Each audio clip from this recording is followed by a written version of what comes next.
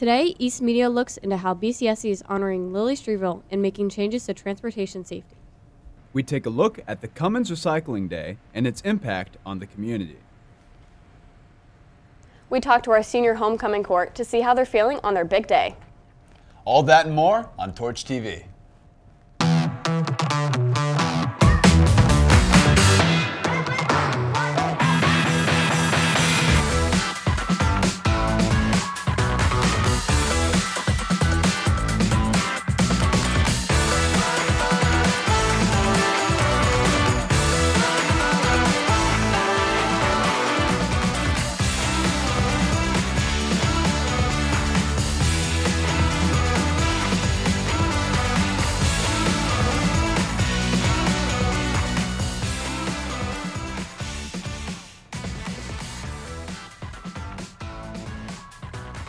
Good morning and welcome back to the Columbus East Media Studios. And in this edition of Torch TV, I'm your host, Abby Jones, and alongside me today is Caleb Knollman. How are you doing today? I'm doing pretty good. How are you doing today, I'm Abby? doing good. That's great.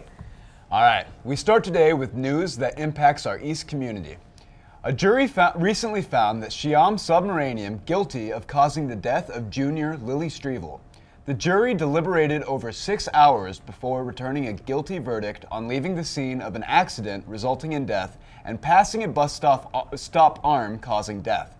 Subramanian was taken into custody and awaits sentencing on October 27th. We will update you when the sentence is handed down. As a result of last year's tragic accident and loss of life, BCSC has enacted new transportation safety measures to ensure an incident to that degree doesn't happen to any other student. Our very own Emma Burns joins us in the studio with more. The entire fleet of buses in the BCSC Transportation Department have been fitted with stop arm cameras and video system upgrades. The total cost, nearly $300,000. Slow down, slow down, slow down, because once you do something, you can't take it back. With the terrible situation last year with Lily, we did continue to take a look at things. After the tragedy that happened last year, BCSC realized they needed to take some more serious action to ensure children's safety. Lily Streville helped push the community to make these happen sooner rather than later. The accident that occurred last year was very unfortunate, but it also helped speed up processes that we started this year, BCSC, working with the prosecutor's office here in Bartholomew County. It is very important to be paying attention when driving by a school bus, so BCSC has created some more ways of catching people when they break the law. But hopefully with enforcement of those who violate the stop arm being out and run through it, that can slow down or reduce the number of times that happens, and therefore reduce the number of times we'll have something happen to one of our kids. There's a lot of distractions, as we all well know, with driving these days. So it just kind of brought to light that this stuff doesn't just happen everywhere else but here. Bartholomew County has worked hard on making sure they have good people behind the wheel and keeping safety as most important. Good school transportation companies put the safety of kids first, and that's what BCSC has done. We are very thorough on our training. We have 3 of us back there now. But we take pride in training our drivers, and we have things in place that the drivers do every time they pick up kids. BCSC's biggest focus is to care about each individual child, and that won't stop anytime soon. We hope our community can continue to care and be safe when driving. My biggest focus is to get more people on the road that is qualified and safe. But our priority is safety. So regardless of what we do, it starts with safety. It starts with getting kids here safely, getting them back home safely, and during the day having the situations that are as safe as possible. So we take great pride in transporting our kids safely to and from school every day. To install cameras on buses, and our prosecutor's office has begun stepping up efforts to charge drivers who run through the school bus stop arm. Hopefully these new changes can prevent future tragedies and keep our students safe. East's 50th homecoming is today at East's own Stafford Field. The gates will open at 5:30. With your East student ID, you can get into the game for $1. They'll have $5 JT's barbecue dinner, Q-Mix radio, spike ball, cornhole, a teacher dunk tank, free prizes, and a color run, and more. Today is the last day to sign up for the PSAT. The PSAT is for sophomores and juniors only and will be taking place on October 25th. Sign-ups are in the bookstore. You will need $2 and your student ID to sign up. Cummins is one of the largest corporations in Bartholomew County. They give back to the community in many ways. They provide internships to students, sponsor local programs, and most recently, Cummins had their recycling day. After a 3-year break due to the COVID-19 pandemic, Cummins brought back their recycling day. This program allows any member of the community to bring in old TVs, car tires, and other typically hard to dispose of items and get rid of them in a safe manner. This is one of the first events you could volunteer if you're a new employee to the state of Indiana.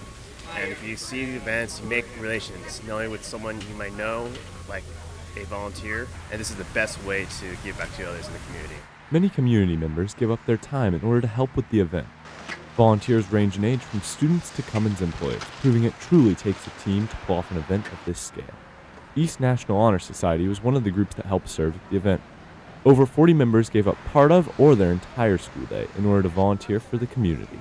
This is Cummins Recycling Day, and it's been gone for a few years, mostly due to COVID, so this is the first day it's back. It's important, obviously, for the recycling component, but most of the kids out here from East are in NHS, and they do service hours each semester, 20 service hours. And so they're getting to not just give back to the community, but they're also learning about the importance of consumption and overuse of things and recycling. And we've had things from some students taking water to some other volunteers. We've had students unloading electronics, unloading paint, batteries, and it can be kind of directing to where that stuff goes. So just helping out. One of the other main attractions of Recycling Day is the disposal of liquids such as paint and car oils. It helps to get rid of like recyclables that you can't get rid of like at normal recycling centers, like tires and paint, and there are more recyclables than just paper and plastic. These substances can be so hard to get rid of that people end up just dumping them illegally and polluting the environment.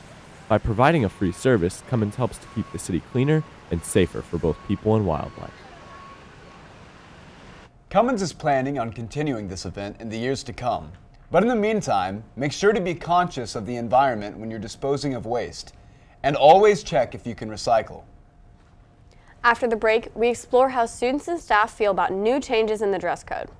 We look back on East's first spikeball tournament and how it was brought to life. And we reflect on our recent competition results and what's coming up this weekend. All that and more on Torch TV. The Columbus East Counseling Center has many resources for students to utilize. Every student has a counselor based on their last name to help them with their needs, whether it be emotional or academic. For last names A through F, you have Mr. Hansen. For last names G through M, you have Miss Wagner. For last names M through S, you have Miss Hinton. For last names T through Z, you have Mrs. Beck. If you need to talk to your counselor, simply go during your resource and sign in on the sheet for your counselor and wait. Whether you have schedule changes or need support, remember, the Counseling Center is for you. Let's review how to be a respectful and safe driver in our student parking lot. Watch out for pedestrians who are walking in the road. Park within the yellow lines. Play music at an appropriate volume. Dispose of your trash properly in the bins put around the parking lot. Thank you for making our parking lots a safer and cleaner place.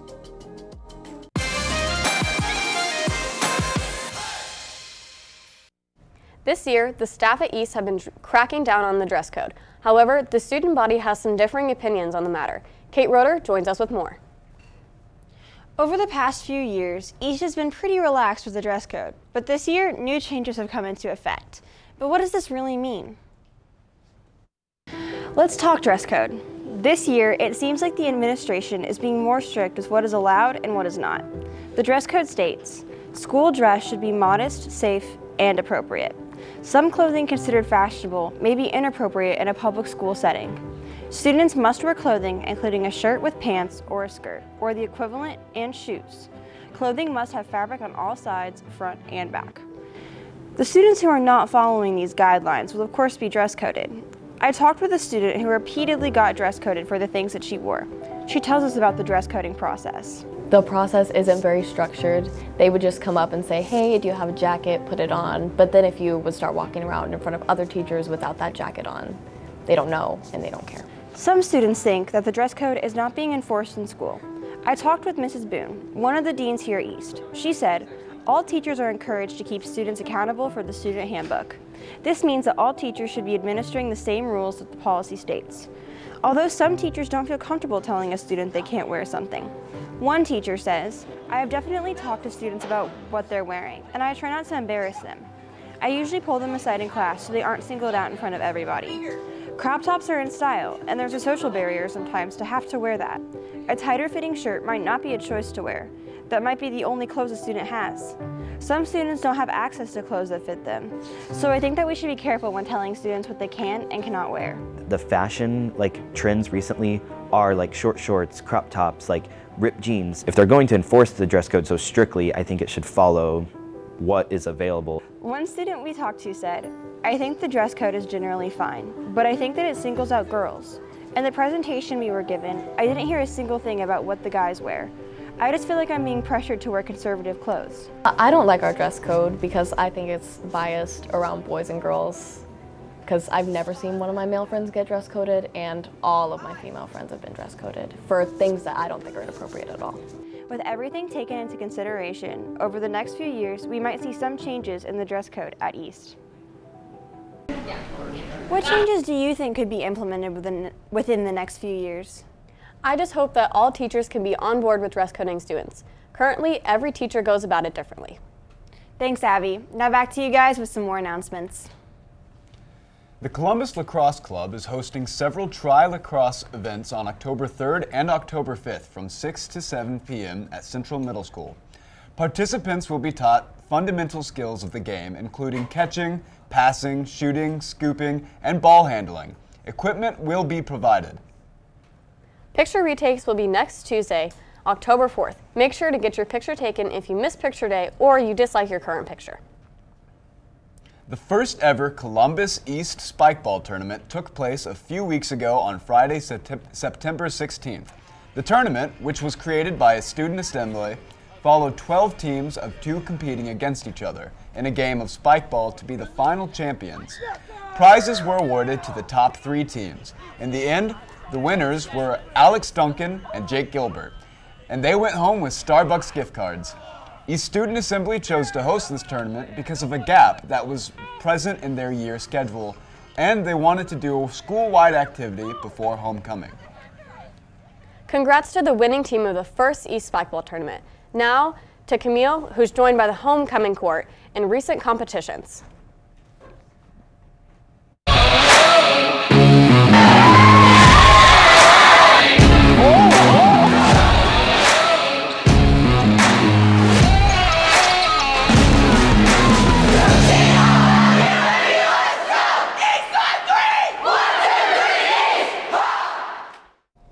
Yesterday, our boys tennis team advanced to their sectional final win over Hauser 3-2. Our girls volleyball team took the win over our crosstown rivals Columbus North. This Saturday, our marching band, the Sound and Spirit of Columbus, is competing in the Bands of America Louisville Regional Competition at 12:15. Tonight is our homecoming game against B North. Come out and support your East football team with the theme Whiteout/White Lies. Speaking of homecoming, here is our very own senior homecoming court. So I'm going to ask you, Heidi, what are you looking forward to tonight? I'm looking forward to the traditional color toss, but also getting to do some of the new things with the alumni. Are there some fun new activities that will be happening? Yes, this year there's going to be a dunk tank and the DJ and lots of food. Okay, so how does it feel to be East's 50th senior homecoming court? It's actually really special, I feel like, with all the alumni coming back, it's just going to be I don't know. All right, well thank you guys for coming. Now let's take a quick look at what's ahead on the next Torch TV. I think is huge. I think it means everything. Pride is important to show the community and to show the people who are here that they're not alone. Giving people this kind of platform is what this community needs, honestly. That's all we have for today. From Caleb, Emma, Kate, and the rest of the Torch TV crew, I'm Abby Jones, and thanks for watching Torch TV. Remember to take care of yourself, others, and the place. And as always, try to be the best part of someone's day.